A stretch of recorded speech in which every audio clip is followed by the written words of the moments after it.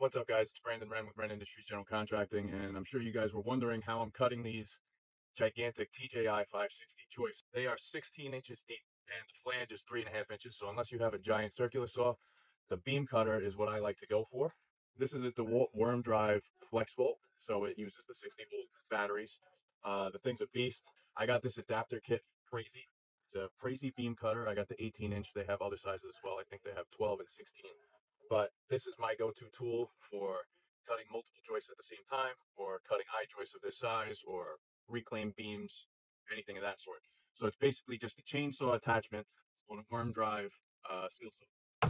These joists are a little bit over 30 feet, so I marked this out. I marked the line straight across, and then I marked on the face so that I can make sure that the saw blade is cutting straight and square.